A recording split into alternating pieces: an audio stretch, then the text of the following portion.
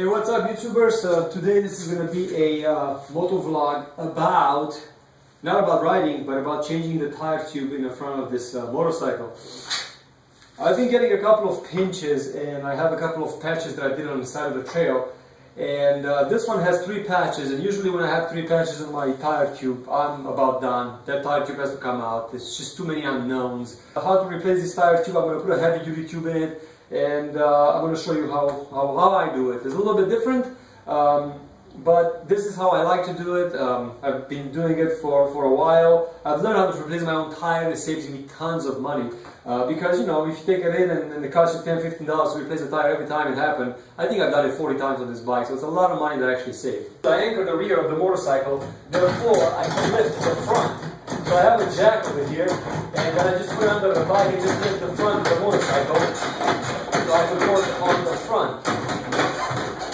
As I said, I like to do it on a trailer because the motorcycle is secure sitting over there, and it's much easier for me to work on it.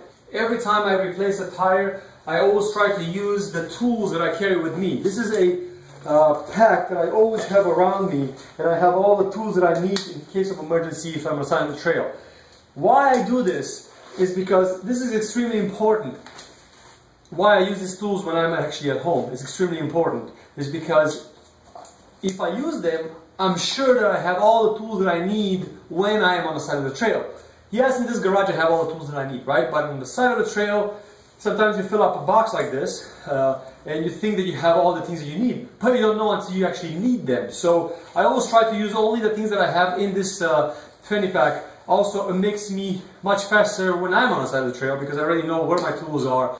The only thing that I do different is I use a compressor to inflate the tire instead of the pump that I carry over here, which I know it works. I test it all the time, but I'm not going to waste my time with a hand pump in my garage. As you can see, I have a multi-tool, I have my pump, I have a couple of tire irons, and I have a 10mm wrench that I'm going to use to take the wheel off. So, as I said, I always use this.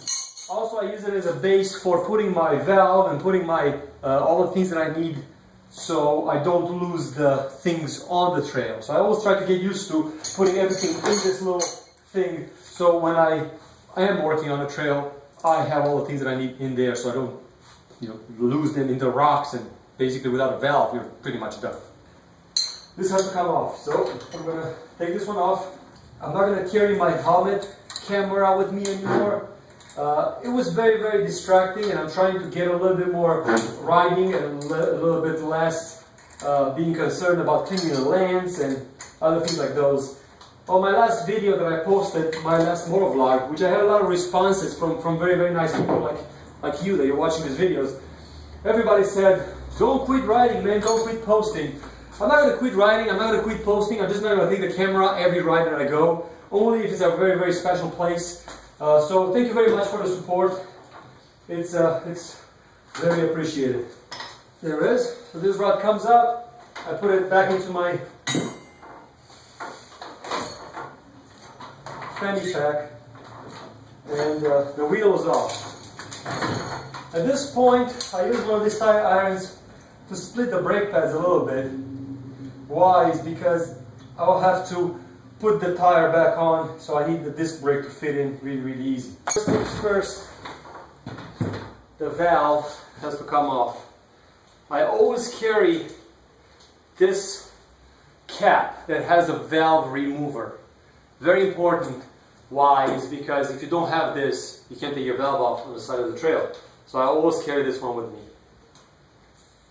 There it is. Valve came off. I put it into my fanny pack. By the way, you buy that one for about $20, $25 on Amazon.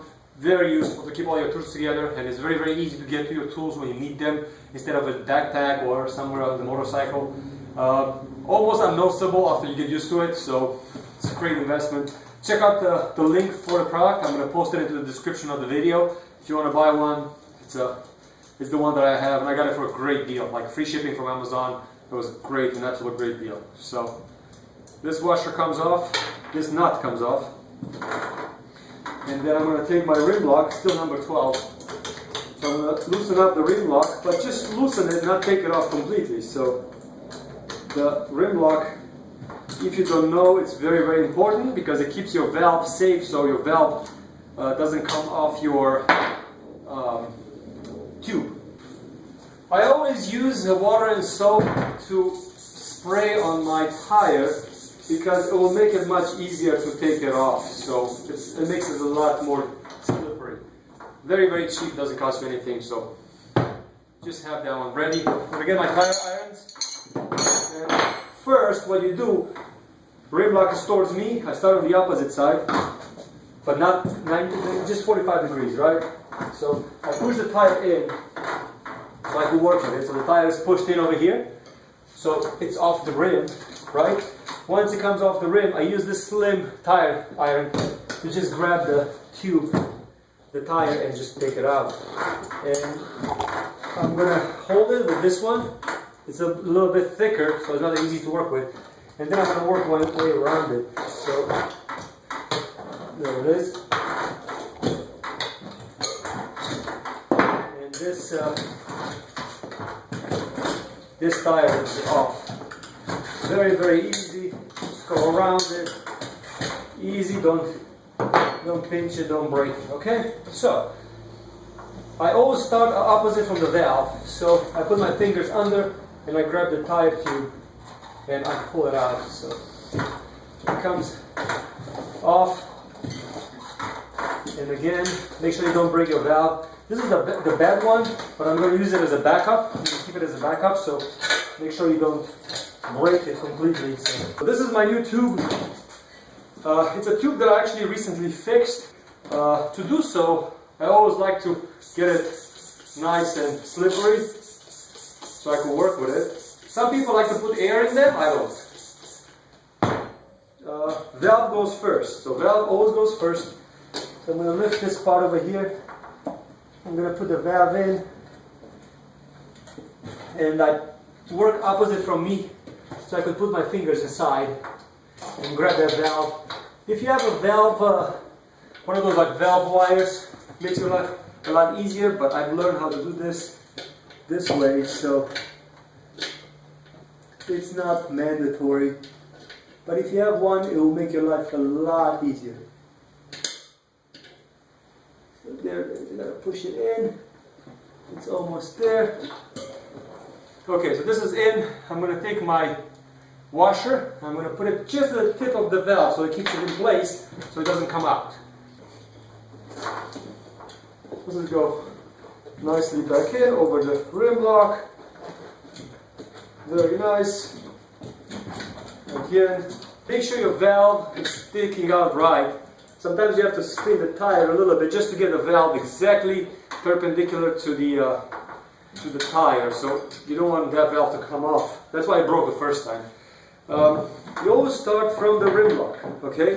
So I'm getting two of my tire irons, put them left and right off the rim lock, and just slide this thing in, and then the rim lock will just grab this tire.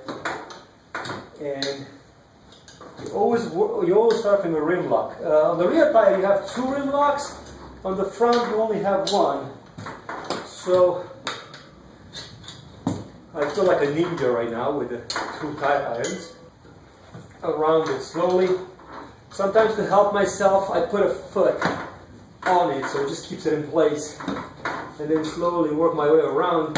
Make sure you don't pinch the tube in the process. So that's very important. Make sure you don't pinch the tube in the process. There it is. One more. And the last one. It's going to snap right in there. There it is. Very, very easy to put a tire on. I know why people are so afraid, and sometimes they make it more difficult than it's really worth. At this point, I'm screwing in my valve. Okay, so my valve is in. Usually I go about 30 psi just to make sure it settles properly. So it's 30 psi right now. Because it was wet, very, very easy to settle back into the tire. I always check on both sides. I already spread out the brake pads. Tires goes back in.